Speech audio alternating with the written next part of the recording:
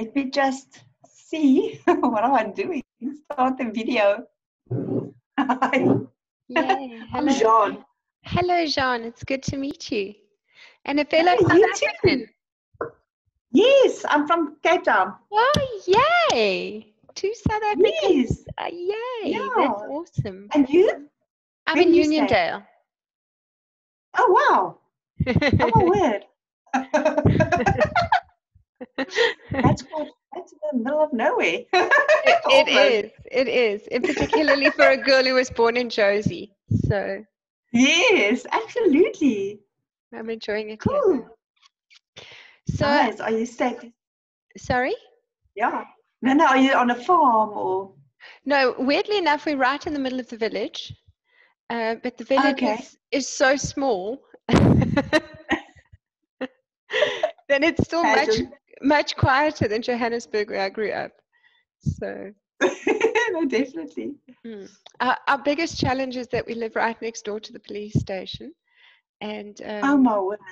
on weekends we get what we call slammers. So they lock people up who are drunk and disorderly, who then there's something in their cell that they slam violently to try and get attention. Oh really? So it can be a little disruptive. Yes, but it's quite fun sometimes. So anyway, that's hectic. we're just going to hang around to see if anybody else joins us. Okay. And make small talk in the meantime. And if nobody else joins us, then we'll just have a conversation together ourselves. Yes. Just to reality check, do you mind if I post this video publicly afterwards so that the members who've not shown up can see what they've missed? Yes. No, that's fine. You're cool with that? Awesome. Yeah, I'm cool. Okay. So I can contribute. No, that's all good. I'm here to learn. Okay, awesome. So maybe you can tell us who you are, what your relationship with linoprint is, and why you want to learn more about them. Basically, I just want to do linoprinting for fun. I love sewing, and I love fabric, and I love pattern, and I just cannot always find what I'm looking for. Yes. So the idea is that I want to start printing my own fabric, but just for myself. Okay. Yeah. So I've been playing around, and obviously I've got lots to learn. So I just do it in my spare time. Okay. And yeah. Okay. And I've been looking at like Indian prints and block printing. I've done screen printing. Okay. But that is quite a process, and I'm just looking for something that's a little bit more easier to manage. Yes. So I personally have done both, and I always go back to the linoprinting because it's such a direct method. You know, with the screen printing, you've got to prepare the screen and you've got to clean it properly. Otherwise, the mesh gets clogged up and stuff like that. Whereas with lino, I can just grab it and carve it and start printing straight away. Exactly. That's why it's appealing to me. I like the effect of screen printing. I like the clean-cut lines and the... But in the end, I think it's just more manageable, and my daughter can also sit with me and do it, and it's just, easier. I'm quite addicted to the carving process. I find it very, very therapeutic. So I think between the therapeutic value of the carving and just that instant direct result that I can get, I'm very loath to, and also they store smaller than screen prints. Screens, you need quite a big storage area if you build them up. Exactly. No, you're right.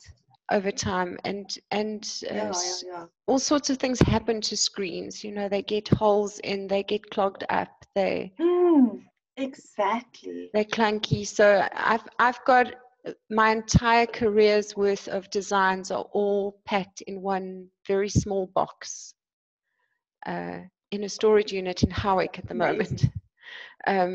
So I can't get at them. But we could always make new ones. Well, that's what I'm doing right now, and it's quite interesting. When we moved down, we were like, okay, we're in a transition phase. We're not sure when we're going to be able to get our stuff out of storage or how long the timeline's going to be. So I packed a bunch of small crafts that I could do when I got here to keep me going. And Yes. Oh, wow. I had the lino and the carving tools in a box because I could pack a small stack of blocks and carving tools into a very tiny space because we came down just in a bakkie. And I've been looking at them and looking at them for 10 months. And eventually this month, I took them out. I was like, you love carving lino so much. Why are you not doing it at the moment? Yes. So I took it out this month. I carved my first block and I realized why I was putting it off. Because now I can't test it. I don't have my ink. Oh, you don't have your ink. I don't have fabric to print on. Oh. I don't have my rollers. We're in lockdown. I don't have spare cash to buy all stuff when I've got a whole bunch sitting in storage already. Oh my word. So now I'm sitting there like a 3-year-old going, I wish I could print the damn thing. And I can't get to it. That's quite, what can you do? Maybe, Well, I did a rubbing. I put a piece of paper over and I did a rubbing with a pencil because it's a I see. Yes. It's a repeat block. So just to get the pattern. Yes, just to see kind of what it's going to look like, which is quite a fun process. So do you do mostly patterns? I love tiled prints, and I love tiles that you can turn in different directions to get different effects. Yes. So I sometimes make tiles that have 2 matched ends, then you just tile them. Continue with the pattern. Yes, but if one end is different from the other, then you've got options to do them the same way, or to turn them, or to stagger them. And what I tend to do is when I want to make a tile, I split it up in thirds, and I put features on I do changes in the pattern on those 1/3 lines, which then means when I turn them and stuff like that, you get interesting things happening at those meetup points. Yes, because they will meet up on those. Yes. That's an awesome idea. Yes. So you might want to play with that. Have you got square lino or rectangular lino? I've got, it's rectangular, so I just cut it into the shape if I want it into a shape. Okay. At the moment, I'm just making small little, like a circle and like just shapes. And then I just print different and make patterns with different shapes. Yes. So I make it like it's very basic. I decided I'm not going to try complicated stuff. Very basic shapes. Okay. Almost like, there's that one mid-century where it's like it's a circle and then it's 2 halves. And then they just play around with that pattern. Yes, absolutely. But it's not really a pattern, but it's, No, it's a great way of playing. And in fact, when I teach workshops, I'll often just create cutouts in geometric shapes that you then play with. So it's a great way. And particularly for things like bed linen and curtaining and stuff like that, plain squares and frames and things like that work really well. Yes, that's exactly what I'm just making cushions. Okay. So paint shapes, and then eventually I would like to evolve into something more complex. But for now, it's also just getting the hang of the cutting, and I'm not that neat yet. Practice. Yes. And also, I have to say on that note, particularly if anybody's watching and is worried about non-perfection, the eye is very forgiving. And fabric is very forgiving. You must remember that very often fabric, especially if you're using it for garments, will be shaped and it'll be stitched and it'll drape and the body still goes in it and it moves. So there can be quite a lot of imperfections in it that you can get away with if you're printing a layer of cloth. And my only piece of advice I'll give is that the eye is more forgiving of a print that is misplaced and skew than one that is blurred. So very often a beginner will place something badly and then the instinct is to go and correct it. Don't. Okay. Leave it where it is. Even if there's a space, like a Look, big space like this yes, going, just leave it. Print as is. Because your eye will be more forgiving of that misplacement on the cloth yes. than it will of a Okay. blurred print sitting in the middle of a bunch of crisp ones. Yes, Does that make sense? it definitely does. Okay, okay. Because that's something And our then I, fingers do. hmm, and then of course I didn't have the roller thingy. I don't know what that is called, the Okay. brayer or the. Yes. So I thought I'm gonna first try and paint it on. Okay, and that didn't work so well. And then I thought I would try a sponge, Okay. and that also didn't work well. So obviously the roller is the way to do it, What or ink the are only you? way. What ink are you using? It's fabric paint. Okay, what brand? Oh my gosh, Is it can't Aquatex? remember. Yes, it sounds like that. Yes, Okay, Aquatex I think works that's the one. really well with one of those cheap sponge rollers that you get from the hardware store. Oh yes, Yes. I think So, I might have one. so the rubber brayer works very well for your oil-based inks. But if Okay. you're working with a water-based acrylic, you can Mm. use the sponge roller, and if it's Aquatex, you can add water at will. I know some of the brands of acrylic fabric paints say you must buy an extender and add the extender if you want to water it down. But Yes. Aquatex can take a whole lot of water. I always use a spray bottle, and I just spray it to Oh, make it a little bit runnier. the consistency that yes. Yes, yeah. What do you use? Aquatex. Do I've you, worked with Aquatex since 1993. I was very lucky. I dated a guy at the time who took me directly to Chemisol and said, "This is what you need to buy if you want to do screen printing." And I started working with okay. their product, and I've never worked with anything else. I at one stage did try the Dala fabric paint, Mm-hmm. but I found that it was sticky. Your Aquatex is creamier. Okay. So it Yes. wasn't as comfortable to work with. And that might just be Uh-huh. because I was very used to working with Aquatex.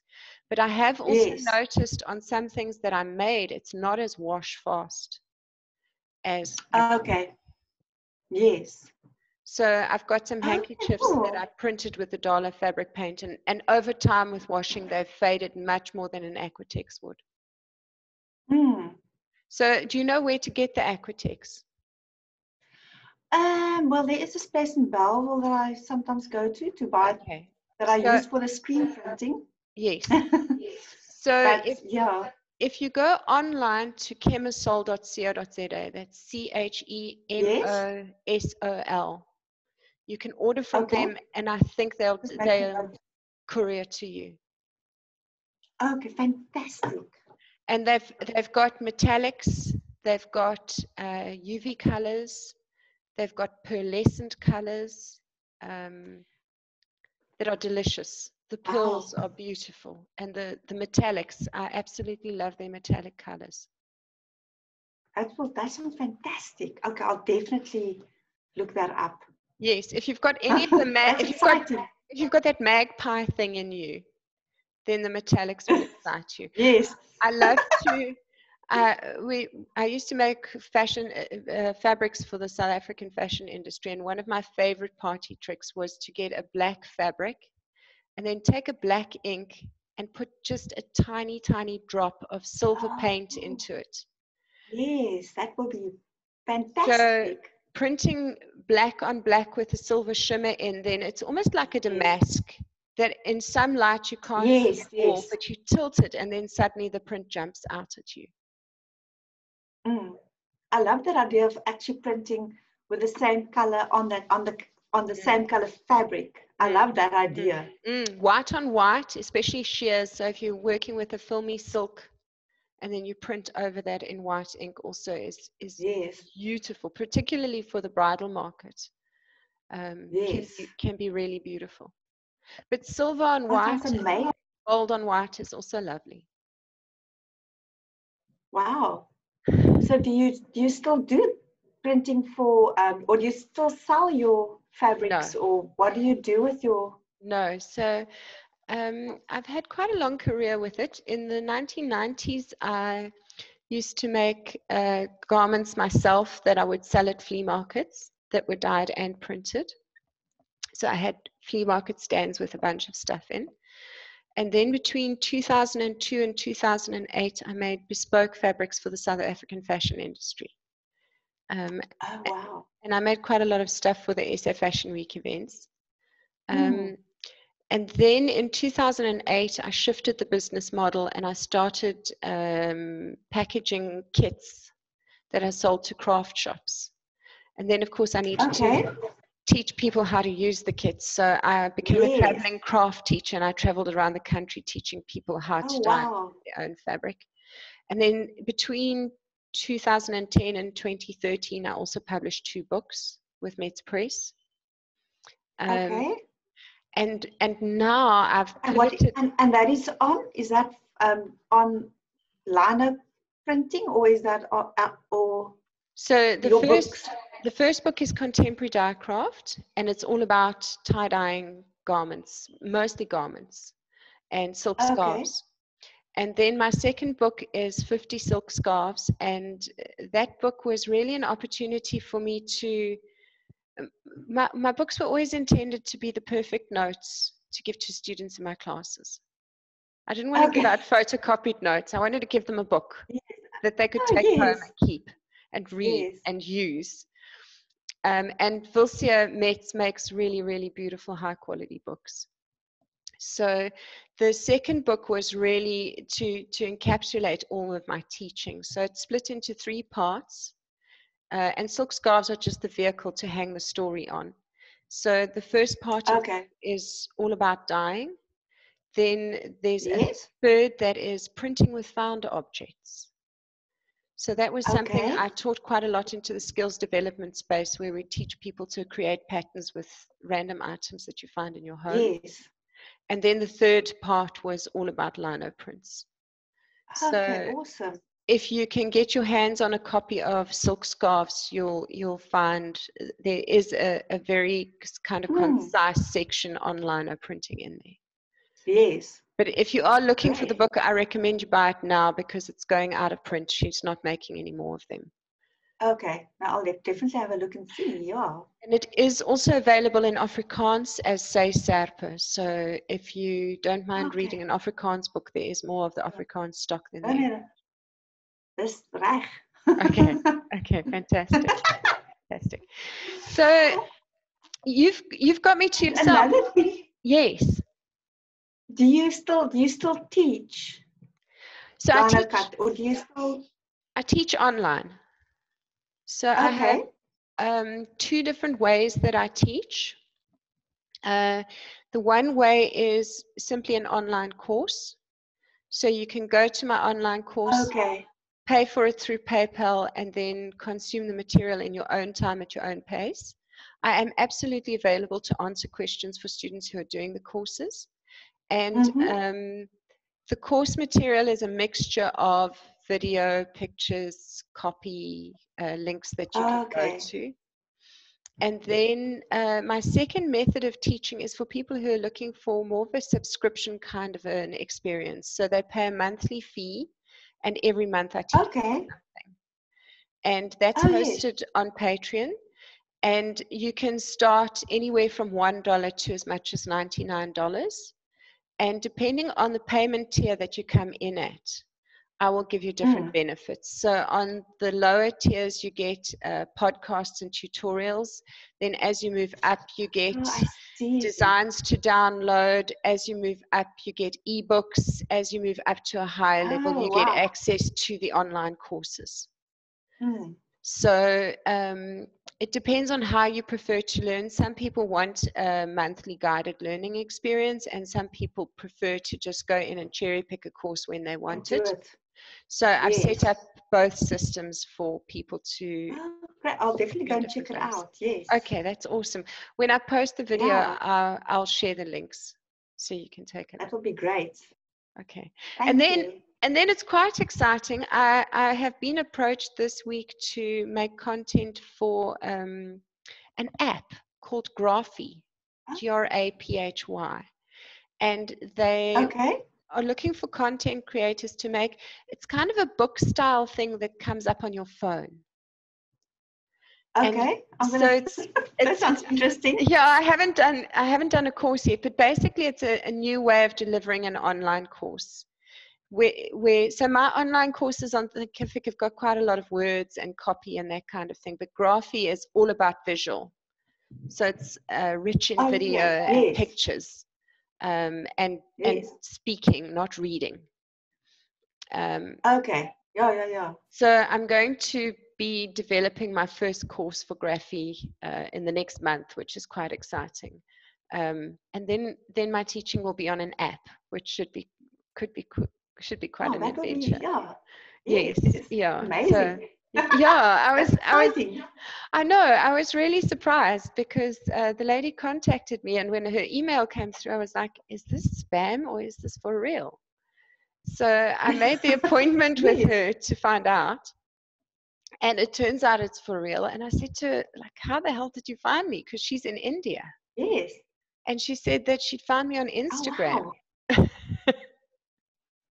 It's a small world now. It's amazing. It's amazing because this stuff wasn't happening 5 years ago. So yes, it's all very, the opportunities and yes, especially because you sit, you're not in a big city, you're in a small town, and you still have access to all of this. It's amazing. Yeah, it's mind-boggling. After I spoke to her yesterday, I couldn't sleep last night. I was like, oh, I just want to start on the course.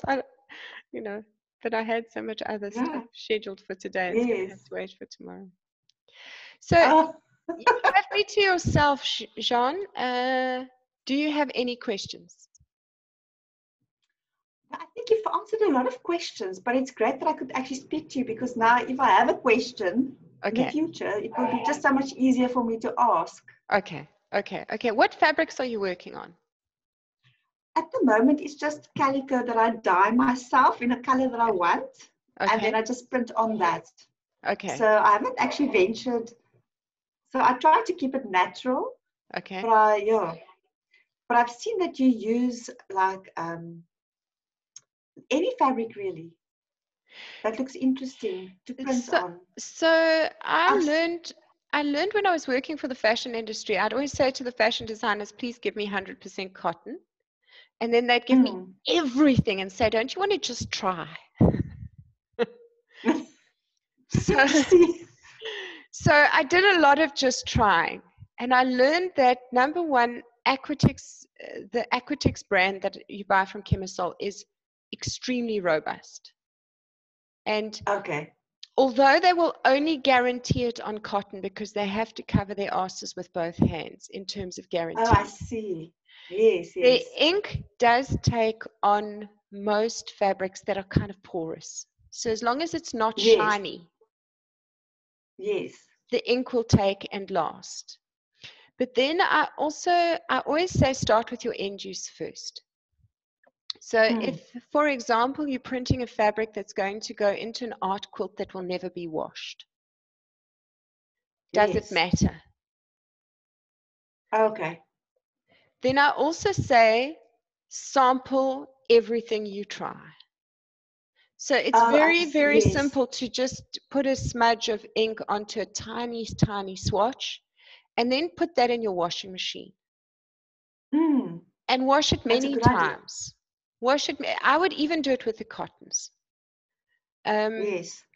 Because it gives you an indication of how much the fabric's going to shrink, how it's going to behave, what it's going to do, if the color's going to change, all sorts of questions and answers for you. That's a good idea. Yeah. Yes.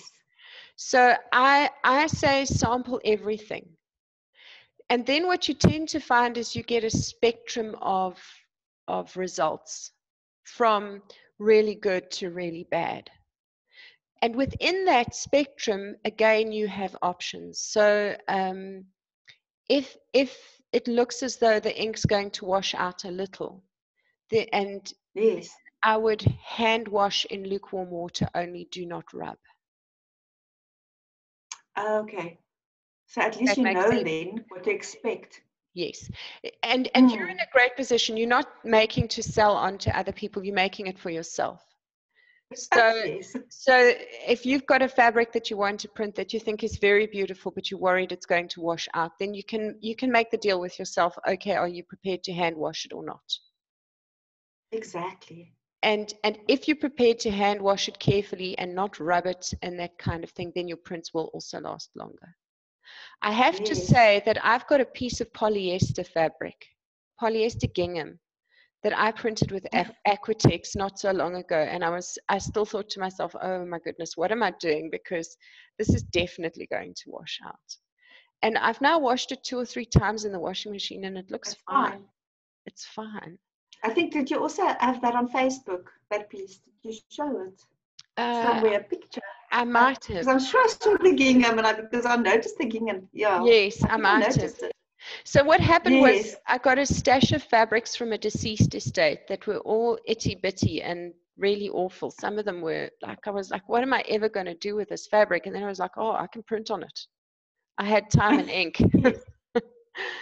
And I've printed on a whole bunch of really strange things, and the results have been surprising. It was a great opportunity. I like that idea.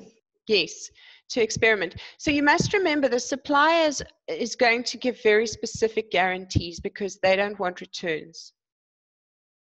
Okay. But as long as we're playing and we're open to the play experience and we're open to learning, to then experiment with little bits and sample everything. You know, if it's important that it's wash fast, then sample it and put it in the washing machine the way you plan to. And that will tell you what you've got. Oh, that's a great idea. Okay. Was that useful? Yes, because I always thought that maybe it should only be cotton, that I use. Yeah. But now I will definitely try other fabrics as well, because I've got a whole stash. Okay. The other thing to remember is not all inks are the same. So, like I say, the Dollar, I've had the experience. It's not as wash fast as the Aquatex. I know a lot of people in the group are working with Speedball and other brands that we don't have in South Africa. So I really, the thing I cannot stress enough is stick to the instructions on the label of the product you've bought, not what you've read on the internet. Because you don't know what the person on the internet was working with. You don't know if they heated it for long enough. You know, when somebody came to me in a class and said to me, they used an ink and it washed out, my first question to them was, were you in a hurry when you were heat setting it? And very often the answer comes back. Yes. Very often the answer comes back, yes, I was in a hurry. Then it's not your ink. It's not your ink. It's you. You didn't iron it for long enough. Yeah. Because it's boring. The Aquatex, you have to iron for 6 minutes. And a lot of people go, oh, 6 minutes, I'll iron the t-shirt for 6 minutes and I'm done. No, every single inch of the ink needs 6 minutes of heat. Yes. Not the whole garment. Every square inch of ink needs 6 minutes of continuous heat. And if it's a big piece, that can take you an hour or 2. Yeah, you're right. Yeah. So, and remember, the fabric can also be folded. So I fold the fabric and put it in a heat press. Then it goes quicker. If you've got one of those lino presses. Yes, those old, yeah. Yeah, if you're planning on doing lots of printing, then an lino press will be your lifesaver. Or a tumble dryer. Oh yeah, that's also a good idea. Yeah, that's a good idea. Big pieces of the tumble dryer. And then just a couple of tips about heat setting, particularly with the Aquatex that I know very well, is it's heat set when you run your fingers over the surface of the fabric and you can't feel the print anymore. It's become part of the cloth, so you get a smooth feeling under your fingertips. Also, with Aquatex, the smell changes. So when you first start heat setting, there's quite an ammonia kind of smell that comes off the ink. After 6 minutes, that smell's gone. Yes. So if you've got a sensitive nose, you can use your nose. I'm not suggesting that you I'll inhale try. the fumes. I'll see if it works for me. Yes, yes, but it can be an indicator, because after many, many years of heat setting, I don't even time it anymore. My nose tells me when it's done. Okay. I'm not there yet, but hopefully. Practice makes perfect. Practice makes perfect. Oh, awesome. Okay, so no more questions? Do you have any more questions? I think that's about it. Okay, are you printing on a padded surface? Yes, because I read up that you must put down a like a blankie or something and then put it on top of that. So yes, I'm doing that. Okay, because that's something that sometimes beginners have challenges. They say that their registration isn't happening nicely, and that's purely because there isn't enough padding. You can picture it. If you've got two rigid surfaces and they don't totally meet, then they're never going to. But if the one surface is soft, then it allows Yes, for but that's exactly got some give. That ounce is yes. Yeah. Okay. Yeah, so that I've got at least. Okay, awesome. So are you enjoying the group? Yes, I am. I'm definitely getting ideas, and everything looks so amazing. Okay. I'll get there one day. I look forward to seeing your work on the group. And thank you for showing up today. I appreciate it very much. Yes, it was lovely talking to you. Thank you so much. Okay, lovely. Thank you for showing up. Really amazing. Yay! It's just so nice to get a Cape Townian. Yes. Yay! Have a lovely day, and I hope to chat with you again soon. Yes, definitely. Bye. Bye. Bye.